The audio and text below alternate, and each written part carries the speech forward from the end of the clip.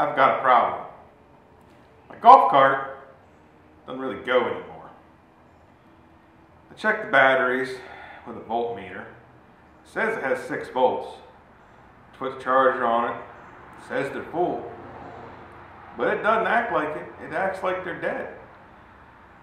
Couldn't really test it under load with the amp meter or the voltmeter because batteries are under the seat. It does have a little gauge on it. Doesn't have any numbers or anything on it, but it has green, red. Red's bad. Everybody knows red's bad.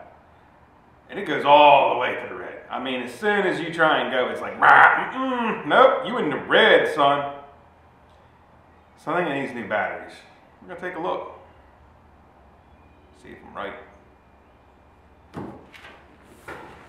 case y'all are wondering, golf carts don't come with a hood prop, but a piece of plastic works just fine. So, golf carts, at least this particular one, is a 36 volt. It uses 6 volt deep cell batteries. We're going to test her out here, see how many volts she's got.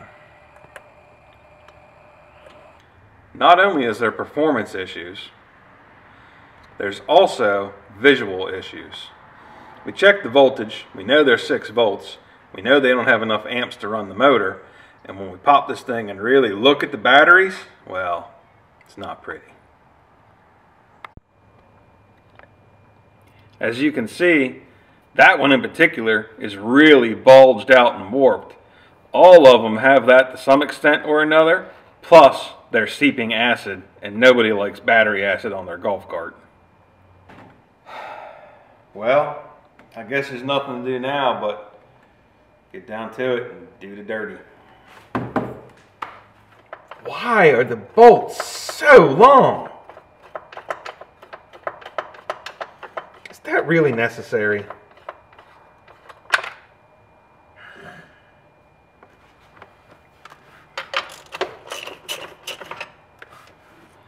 Y'all might recognize this from the pool videos. Sometimes you just need a little extra persuasion.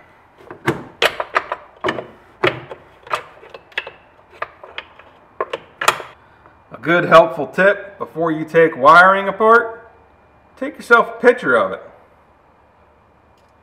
That way, 2.5 weeks later when you finally get around to working on it again, you don't forget where everything goes.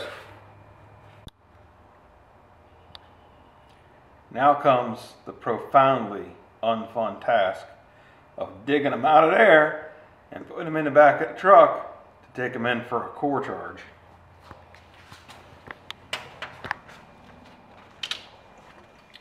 Oh, it's so heavy. Oh.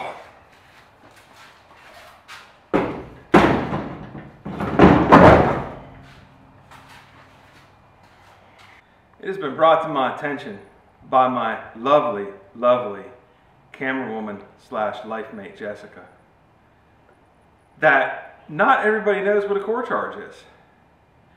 What that is sometimes parts are rebuilt or recycled, especially control boards, batteries, electrical components like starters and alternators.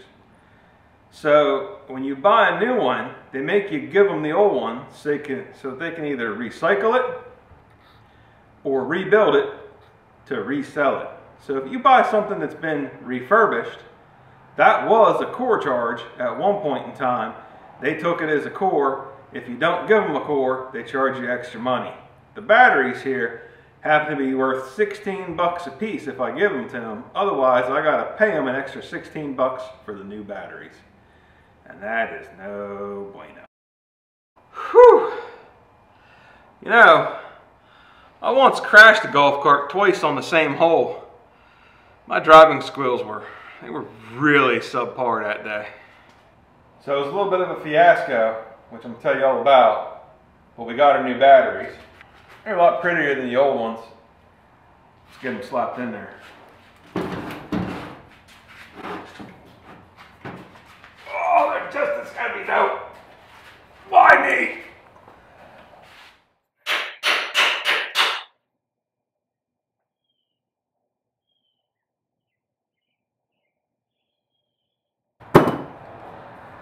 Now you got to remember where all the wires went. Remember that picture we took? This is its time to shine. Huh. Well, that's pretty simplistic enough. You got one of these here. You got one of them under the golf cart. Did it eat it? Ah, found it. That one goes here. That's all, folks. The best part about this particular hood prop, when you're done with it, it can just be disposed of. The battery fiasco. Let me tell you about getting these batteries. So we loaded those ones up in the truck last night and we took off down to go to our local Pasco, and I called them the other day and they assured me they have them and they keep them in stock, bloody blah. Get down there, they don't have them. It's my luck, what can I say? So, you know, hop on the old Google, look around, and lo and behold, we find golf cart paradise. I mean, they have got golf carts for days. So we shoot up there and they're like, yeah, we got these here Trojan batteries. I'm like, Trojan? Like a Trojan horse? No, it actually means they're just really good batteries. So our old batteries were 75 amp. These ones, 225 amp. Basically, that means you can hold the pedal down and go full out for 5 hours straight before you kill the batteries. That's definitely better. That's definitely better. Now, the downside is, on the way up there, we were accosted by a poor driver. And when I say accosted, I mean they were driving 30 miles an hour in a 50-mile-an-hour zone. Now, I don't mind if you want to go 50. I don't need to speed, but I do need to at least do the speed limit. So I passed them, and as I was passing them, somebody else decided to do something too, and I had to nail the brakes. And the battery slid all over the back of the truck. And now the bed of my truck is covered in battery acid. That's not good. That stuff is wicked bad for paint, metal, clothes, fingers, anything you can think of. We need to wash that out, so that's what we're going to do.